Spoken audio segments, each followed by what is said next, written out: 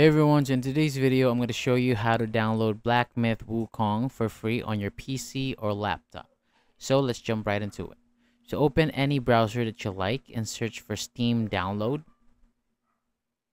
And then click on the first link that shows up. Then tap the Install Steam button. And once the download is done, go ahead and install it on your device. And after installing Steam, open it up and then it'll ask you to log in. So if you already have a Steam account, just sign in. If not, hit create account and follow the steps. It's quick and easy. Now, I couldn't sign in on my side because of a small issue, but no worries. I'm still going to walk you through everything that you need to know.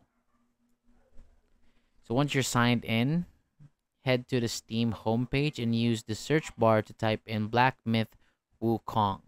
When it pops up, click on the game to open the store page. And then scroll down and click on Add to Cart. Then go to your cart and select Proceed to Checkout. Choose a payment method, so fill in your billing info and hit Continue to complete the order.